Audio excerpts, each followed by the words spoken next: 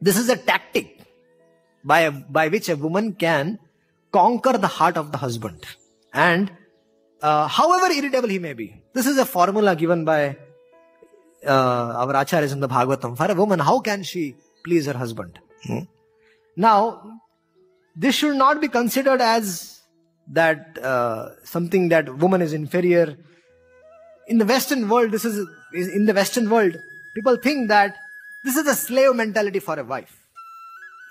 But factually, it is not a slave mentality. It is a tactic which has been given. Whenever we work in some companies outside, what happens? We use different tactics to please our boss, right? We use different ways to please our boss, superiors.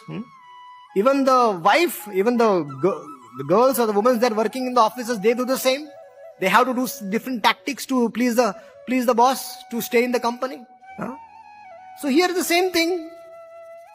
The Acharya is saying, Prabhupada is saying that use the same tactic in the home also.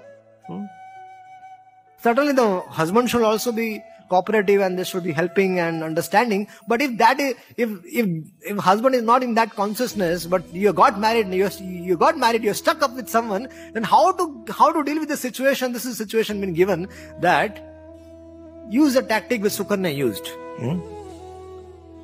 Talk sweet words and cook nicely. You can bring your husband in control.